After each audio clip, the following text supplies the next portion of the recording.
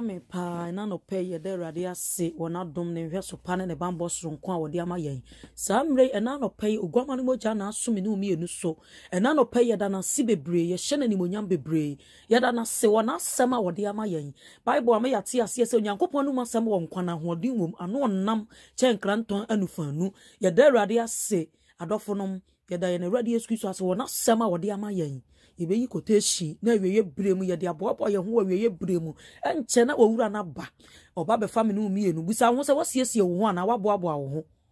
Matthew 24 verse 40 osini pa mienu dampa so ba fa ba ko aye de eja ba ko Matthew 24 verse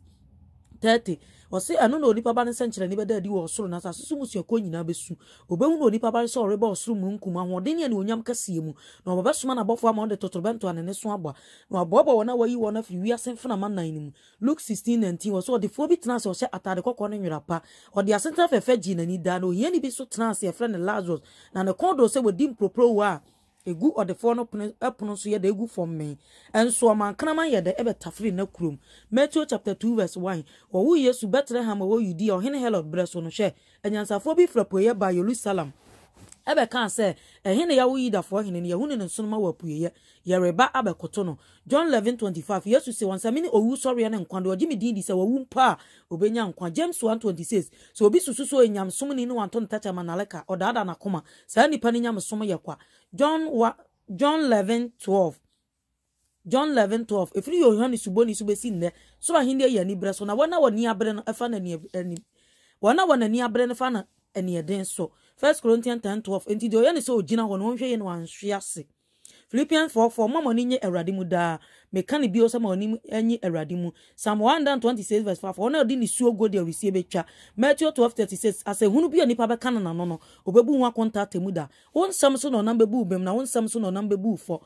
John chapter 15 verse 1 wose mene no krebo be no meja ne okuyafo no me ho ban biara enso aba no obeyi ne biara eso aba no obeyi hu na so aba bebre Hebrews 2:3 ya mu nkwaje ati se ya ye bedwane afiri mu san Proverbs 28 verse 1 abonefo dwane ebro bi mpam wona tene ne de woye nam se jataburuwa Proverbs 28 verse 9 de woyi na so firi mratie ho no ne mpai bompo ye eye chiwade Hebrews 12 verse 1 enam say wadansifo mu nkuma atwa ye ho ahia nti moma ye nto ne so ne bone a enche na atwa ye ho ahia na ento ntwene John 15 verse 7 so wotena me mu na mensem tena mu a wo basra bibia wo pene be ye ho ama Jeremiah 48 verse 10 no menka obi oye nyame adwuma biala Matthew chapter 3 verse 1 enanim no suboni Yohani be kan asem yudi aseso sam nsa kire madwene na osoro ahenni aban 1 Timothy 6 verse 10 boni nyina yin ni sika pa bi ni madi akire ayera kwan no Psalm 5 verse 5 jimifo eri nyina wanim Proverbs chapter 12 verse 1 the odo atenatene ndonim de na de otana nim kan ya aboa Philippians 2 verse 5 wo ma adwene wo Yesu Kristo mu ntena mu bi wona wo Nyankopon tibiam de wa mu ni faso de se oni Nyankopon se na oto ne ho pan fa ko ate bia to ne ho so na se de oye na de fa ye hunu so yo nipa obre ne ho ase ye to se di kosi owuom asanua no so wo ntina Nyankopon so ama ne so kase na wadum ne din aburu din nyina so se Yesu dim na osorofo asase asasi so kotodwa nyina koto na tachirema nyina mpa mu nkase wono ne awurade ma eja Nyankopon animonyam Luke chapter 14:28 mumu wan na opeso oto abantenten wo rentena se mu ho konta so wodi obetima wi a enye sa wona wo fiase hunu no fiase goro no ho se woni pa fiase to enso wantumi anyedai anwie Isaiah 59 verse 1 awurade sanye tie enso oje na so munye duru renti asem na emamu mu yo na emamu ne mu Nyankopon tamotwe mo bone na kata na ni afiri hu onti wonyede ontie mu 1 Corinthians 6 verse 9 anase munni sa wana wantiri wi nya Nyankopon aheniem mama wana adamo adwamamofo ne abosomsomfo ne awareseyefo ne akohwifo ene meme eda ene meme dane awifo ne anibrafo ne nsabofo ne tokwapefo rinya Nyankopon ahennie no saa na nka mumu bitie na nka wadware mo afi watem ho no obu mu bem ye na awurade Yesu Kristo mu 2 Corinthians chapter 5 verse 10 etwase ye nyine kopie Kristo atemu ogwananim na obiara nya so do nam ne nipadua so ye papa oboni o se de oye no 2 Corinthians chapter 5 verse 1 say enya juri na sase so ntomadan ye wo fie bi o ya fa nipa nsa ne sie a ye betena hoda e wo soro Hebrews 13:14 ye ni kurate hoda wo ha na de eba na chiri kwan ne enya de ye nhwehwe James 4:4 aware say yefo munim se wiase danfo fa no wo tan Nyankopon ti obi ra opeso ye wiase danfo no ogina ho se Nyankopon tanfo Hebrews 9:27 da o ma nipa se owu praku na wuo na chi atemwo Job 14 verse 1 oso nipa oba wo nkwan ye tia bi ukwati se sunsum Proverbs chapter 1:25 or say wotuma futu nyina twene mekasa kire no ma mpenti me so mesere mama ne hunum Philippians 1:27 mama bra bonfata Kristo asempa no nko ma wa bra bonfata Kristo asempa no. Luke chapter 6:46 ada na mo frɛ me urade na mo nya de mase obiara oba me nkyɛn na wote masɛm na wayo no me kyerɛ mo de ɔsɛ no. Matthew 25:1 de soro ahenie ne betoto maba wadu a watase won kanea se ofradi akohia ayifuro kunu ne muye emunum ya nkwasiafo ne num se ya madwemma na nkwasiafo ne fa won kanea na wanfa nwo anya de angum na madwemma ne fa won kanea na wode nwo ye de egum. Revelation 2:21 mama ne breso mfa nsakyera na dwene fili na dwama momu wansakyera me de ne beto mpaso na me de wona wone ne se awade ne magu ahohia kasie ne. Revelation 2:10 surama ne bia obehu biara hye ohonam de nipa begu afiase. Revelation 2:5 enti kai de ofiri hwe ase na sakyera wadwene na ye kane nyuma nya sa meba wo so ntan mabayi kan ye dua no mafiri ni sibre. James chapter 4:6 wasi enti Onyankopon si ahantanfo kwa na odoma hobrasefo. Matthew 6:1 enti munhwe ye na mo anwo motene ni wodi panim se obehu mo enya samu ni akatio mojo wosoro ne nkyɛn. Matthew 6:33 munhwe Nyankopon ahenie ne tene ne kane na odi de ho nyina bɛɛde ebe kan odi ye nu nyina bɛɛde ebe kan ho. Psalm 40:1 twɛn na me twɛn urade na ɔyɛ asoma me oyimi firo sɛ ya me na mfira tete mo de me nan si obotan so. Psalm 39:1 David kan wase me kan sɛ me hwe makwan yie na mafa me takyere ma anya bɔne abɔnefo wɔ manimu me ye ko medane mum. Psalm 50:3 Nyankopon babari nye komoja di nanim re de ehye ade. Amos chapter 5:18 one we wana wo fear rather than be ye odan eye han na nye sum. Isaiah chapter 4:1 wose na di akire no ma ba so be so be ma ba kuma ka se ye bedi ye ne aduane ye be hye ne eta ade fa wudin ye de to ye so keke. Galatians 6:7 mo na Adam Onyankopon si na twetwe fi se de nipa gu na no obetwa. Galatians 5:1 di shidiam na Kristo ama wade ho. Ephesians chapter 5:6 wase emo bi found se hunu na ada sa enu nti na Nyankopon bufu hye ba asode maso eti muni won ni twaka. Ephesians 5:18 momoro nsa efisa na de sakasaka ye den eba na mo hyema wo honhum mu. Proverbs 20 san yo fedi for sande ye to kwapani obi otom ntenta wonim nyansa. Proverbs 31:3 for ho den mama emfa wa kwan hye de se ahemfo. Isaiah 5:11 Isaiah 5:11 one we one was solo no patututu di nsan chiri no onom nsama nsan bon wo ho. Jeremiah 16:8 Sarah this year in Kwansanumfo fie no wonkoto nsa nya da eni di. Matthew 27:45 efri do otoso sia so no esum do asaseso nyina kosi do otoso nkron na be yeso do otoso nkron no Yesu de ne katia sia mu se eli lama sabatani ene se Nyankopon adenti na wapa ame. Matthew 27:51 ahwantuma etwa aso dan mu timi enu firi so be si form asase wo so mabotan ye de epapaye na nipa konkon adedan nyane akire no okoyi won hodi ye dan ekire won. Matthew 28:16 na asuafo du ba ko ne simu ko Galilea pepa Yesu kire wo so na ohunu no okoto so na binum di akyinye na Yesu na be ka kire won se wode wo soro ne asase so tumi nyina ye de amame enti monkonkon na mkoye amanaman nyina masuafo na momo wona su enhye agya no oba no nkunkunu mu na monkyereke won se woni de mahyam nyina so. Hebrews 11 says gidi ani mo bintumi so Nyankopon ni ese de oba Nyankopon kyen se wo gidi so ho na ye wona wo hwe na kiri kwan katuafo. Galatians 5:19 onam nyuma ne dadi pefe ene adwamammo efi akohwie nsabro adutuo akayo otan akayo aprapere kunsun papa mu ani tan sabro wona woye sa no man rinya Nyankopon ahenie. Galatians 5:16 na mesemo nante honhum mu reni honam akono chi na honam kodo tia honhum tia honam na monya no ma mope na sa honhum ne de wona na unimrase. Galatians 5:22 honhum na ba ne odo anigye asomdue abojochere ayamye papa yo gidie ojo ani da ho mra bia ni watia yenom na wona wo ye Kristo Yesu dia na bo honam na kono ne nhye de no asenuam. Ephesians chapter 5:3 tifian se mo se boni esi kwan na adwamamo ne efide yo anani brade moma wo modi mpo wo mumu se de ase ahotefo. Romans 2:5 akoma den ne akoma wa priminti waboaboa bufuo de ba. Romans 2:1 enti wo nipa bia wo bu atan no anu ye biara ni ho emma. 1 Peter 5:7 wase mo fa mo dadwene mo ha nyina nto no so efisa wadwene mo ho.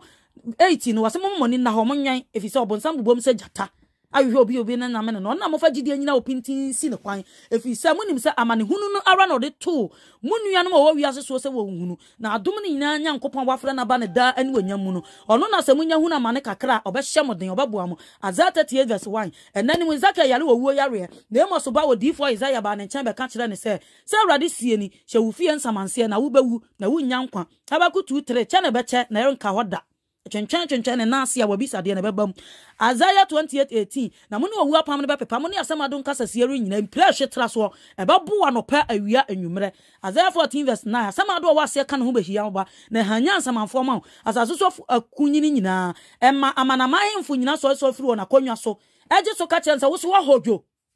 Goso wa fa Yesu Kristo no wawu ba asamadu wa hojo na okase de wa aba asamadu ani o mentane so se kata wa sama ya buwa birika onkata so ye dai eya sonson Deuteronomy 22:5 oba nse be ma de obarima so mfira ba nto mafise we nyina ye Nyankopon achiwade Isaiah 14:24 asaforade akantam se de osusu ye nsa na obebam se de ohihye sa na begina 1 Peter chapter 3:3 o se mansion tade asemfa ni owu ade ni adwenimutie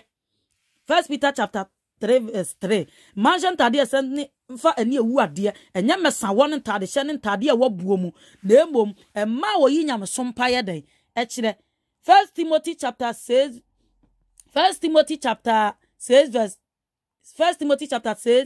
chapter 3:1 wasi hunu ye se so bi fa hwefo dwuma wa pa dwuma pa enso ye se de se ohwefo se nya ne ho asem nya den enka oye oyire ba kokunu na ni da ho na dwene mu tie oye ne ho wese opa wo ye ohunu nkyerɛkyerɛ 2 Peter chapter 3:10 Awurade banda no beba se de owifo ba emu na osoro de kukurudu betwa makɔ na wiem fiti ase de ebe hye ase na asase ne emu nwuma nyina ba den ebe hye eti se yenum nyina be se ye nipa be na se wo ye no wabra bokonkon no nya me sompam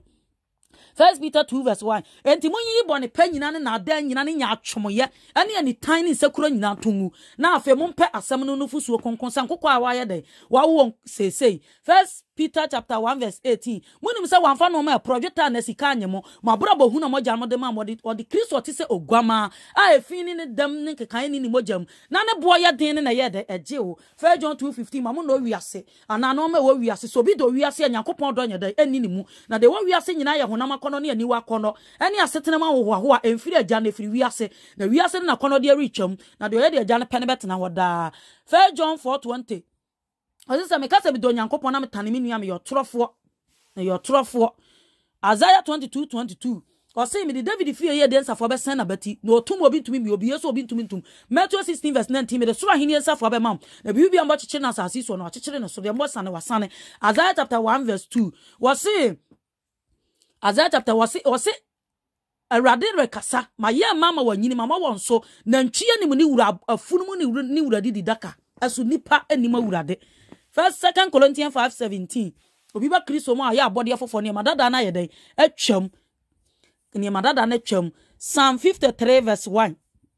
wase ajojontwie na se nakoma mu se Nyankopɔn bi nyeden ani ho Genesis 17:1 na Abraham din fi hye adu okonkron na Awurade yi ne ho adi kire ne se mini Nyankopɔn twadi amponante manim na ye pe na mema mapam ada wo ntam Genesis chapter 2:18 na Awurade ka se nyese nipa nkontena na meye ne seso boafo na yeden ama no Matthew chapter 4:1 na honhom ni Yesu ko soro so obonsam nkoso ne hye na daduada no wase no wani hye oye fasting at the 40 days day and night wani hye na osowefo ne ba ne nchen be ka se woni Nyankopɔn ba na da ne buoi pa no na edi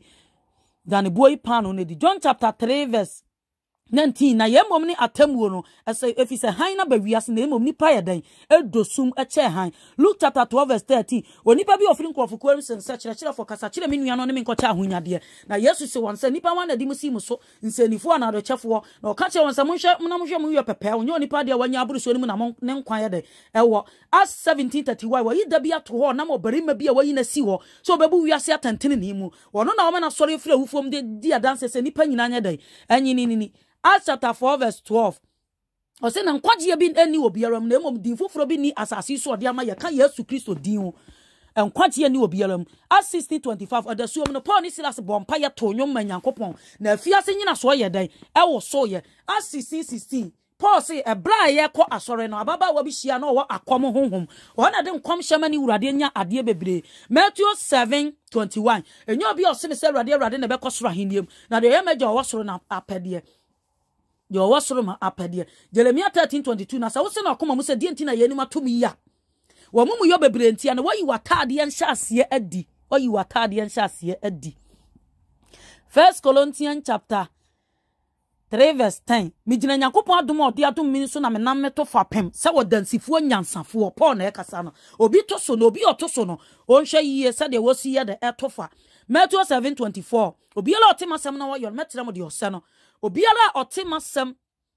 na wo yo no me de meto obadwemba woto na aban obotan so esukase to ne nsuo yiri na fana boy na amo amfa edan no esansa woto no fapem obotan so Matthew 7:15 Muncha wadifu atrofo wona wontene mo mba moncha no mu de wo ye pataku adu filipafo wona ba na mo de bedan ebehu won Matthew 7:30 muncha no oprotia tem na pona so ne kwan ye tre ne de ekọ sayem na wona wo hyane mu ne yedan eye pi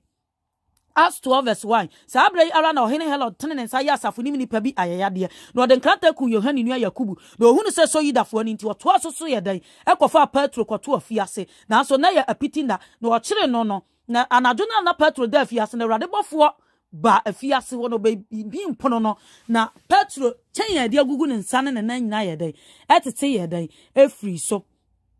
Luke 13:23 was Luke 13:22 was na mo hye na oprontiatia ni mu na pro na so ne kwan ya trend ko sey na wona wo hye ne mu ne ye pi apunu yenya ne kwan yenya ne de ekonkon na wona wo hunu ne yedan esua ona wo hunu no esua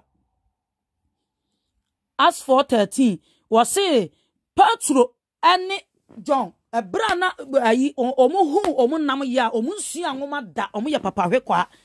omo nsua nwoma da Romans 6:23 boni akatua ne wo na Nyankopon adoma che ne nda nkwa Romans 3:23 efise ye nyina ye boni Nyankopon ni monyama boye wode nadom na moje wo Kristo Yesu mbu ya bemkwa Romans 8:1 afobuo ni woma wana wo Kristo Yesu Colossians 2:16 emu obi mu ataduane ana nom ne ana afahya ana osrane ana homeda ho